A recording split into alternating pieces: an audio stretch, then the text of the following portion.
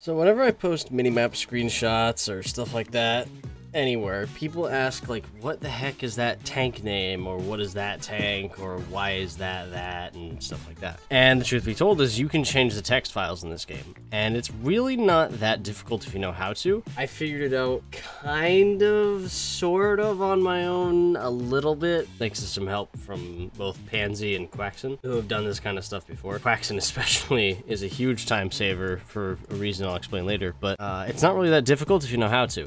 And I know people are actually wondering how to do it. So I am here to show you. 2 warnings before you go and do this. The first one is this will be a time-consuming process if you decide to do this. I feel like I should throw that out there right now. Even if you want to change just the one name, if you want it to function correctly, it's still going to be a time-consuming process for future updates. If you don't update it, you don't really face anything bad like crashes or anything. However, it's not as good. Things will break visually, but otherwise gameplay stays the same. The thing is, if it's a tank's name that you want to change, it'll be really cluttery on the minimap if that tank just doesn't show up. That really isn't much of a time-consuming process to do the changing. It's the maintaining what you've changed for it to everything work properly. That's the part that takes a while. But for starters, you're gonna need 7-zip. You're gonna need WinMerge, both of which are free. And then you are also going to, you don't have to use it, you could find your own method, but there is a website that I will put in the description on easygif.com where you transfer a converted MO text file to a PO file. And PO files are editable, MO files are readable by the game, but not to us. Yeah, hi, this is me in editing. You're also going to need PoEdit. I forgot to put PoEdit in here, but you're going to need PoEdit, and there's also a link to that as well. Why there has to be the extra step, I don't really know, but it's whatever. We're doing it to my EU client because I don't really play on EU all that much, and I feel like this will be easier just to show you on this as opposed to anything else. And we can just keep the game open, actually, this whole time. So, first thing we're going to do is you're going to want to go download 7-zip and open it up. From here, you're going to want to navigate to your World of Tanks folder. All the way back here. I'll zoom in on this so you can read it. You're going to want to go to Res, Text, LC Messages, and here are all of the MO files that contain all the text things. Now, some things are hidden, kind of like secrety, in places you wouldn't really expect them. For example, WOT Plus is underneath subscription. Right there. This is where WOT Plus is. But then other ones make sense, like Sweden vehicles is all the Swedish tanks, Sweden tankmen is all the tank names. Similarly, if you go down to USA tankmen, if I open that up, we'll see all of the names in this here. All of these show up there. So you can change these to be whatever you want. I also want to abundantly point out here that if you make a mod that contains things that are against the game rules, such as, you know, slurs and other nasty things like swearing, you can get banned. So yeah, don't. Especially if you want to share your mod to other people, that's a quick way to get banned. So yeah, don't do that. For this, we're going to be using usavehicles.mo. because I'm going to change the name of the M44. That's why it's up on screen. So you're going to take USA Vehicles and just take it somewhere and put it where you know where it is. We'll just make a new folder on my computer just called tutorial. Throw that into there. So now we have this. So then you're going to want to go over to, link in the description, which you're probably going to want to bookmark because you're going to use it a decent amount. easygif.com/mo2po. And What you actually want to do is drag this MO file over the choose file button, and then upload it, convert it, save it. It will download it as a PO file, and then you're going to want to go to your downloads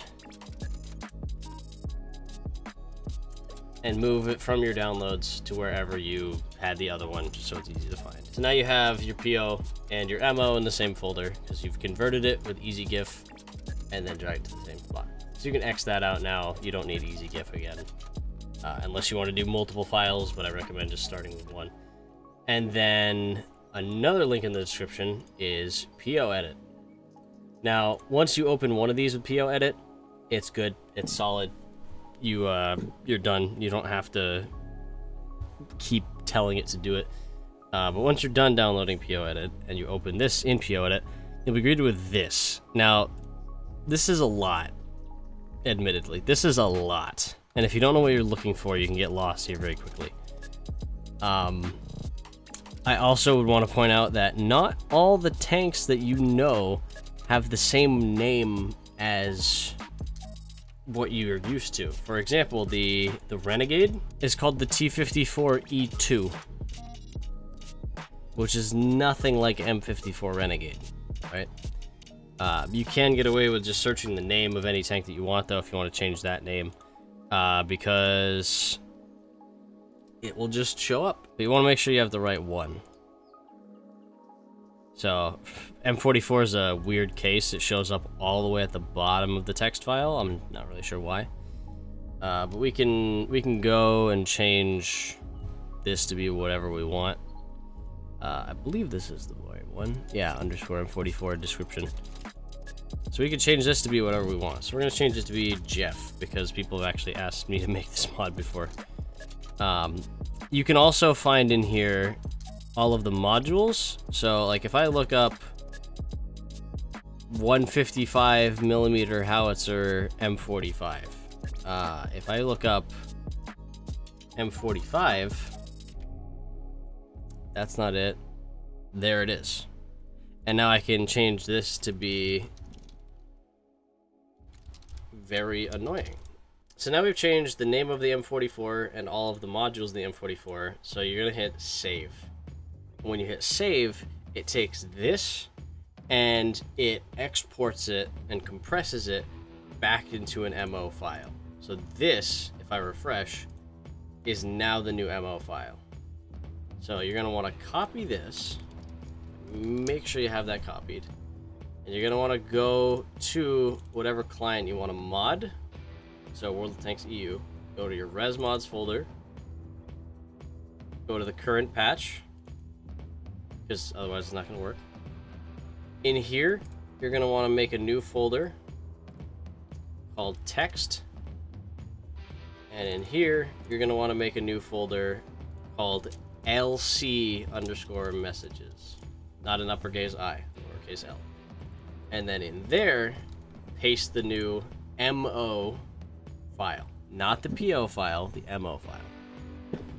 And then if you're in the game, you're going to want to restart the game, which I'll do now. I would like to point out that when you remove a text file from the game, if you don't put it back, all of the words have the IDs show up instead of the name that is supposed to replace it. That's the plan B in case the ID doesn't have a translating name to work with. This is how games can afford localization and stuff. They'll just come up with an ID, and then each nation has their own different localization file that, you know, does all that stuff. That's why they come up with one ID, and then they have 15 different languages. They don't have to go in and change every language. They just make a localization file for that language, and that's how localization files work. But there you go. M44 is now called Jeff. If we go to the modules, we have very annoying as the gun, optional as this, the tracks, and then I guess I changed the wrong engine because that one's not changed. which is why you really need to make sure you get the names right. So this is another thing to address, and this is actually a good time for this. Let's actually scroll up and find a name for it. Let's see. You'll see some tanks have underscore short after them. That is because tanks with longer names need abbreviated versions of them, like T28 Prot. So let's find T28 Prototype. Alternatively, actually, M41 Bulldog, because I did see that one. So let's find M41 Bulldog.